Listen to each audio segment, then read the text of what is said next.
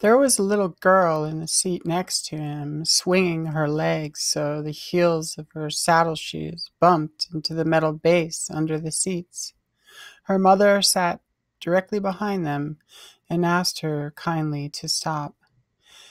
Each time her heels hit harder and louder, and the game she got away with, feigning absent-mindedness, and the cyclical nature of it comforted him, and he took his mind off calculating the day the last eggs and bacon and muffin he could afford would be scraped from his frying pan, and coincided with the momentum the train built through acceleration in the lightning of his heart, only to become a burden on the brakes, a cycle that ended with a sigh and release of the doors.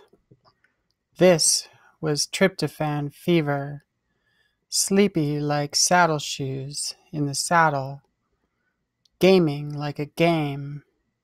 God damn, he felt happy again.